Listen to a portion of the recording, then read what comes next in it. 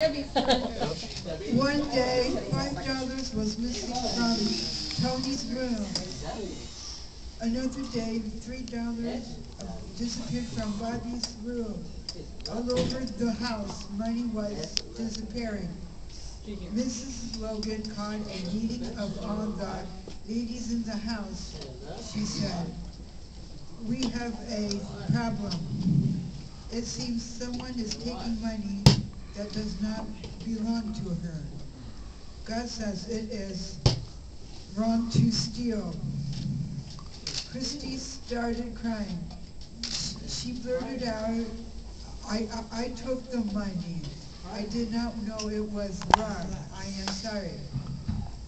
Mrs. Logan asked the other woman to forgive Christy. She had Christy pray for God's forgiveness. Christy agreed to repay the money. She promised she would not take things that did not belong to her again.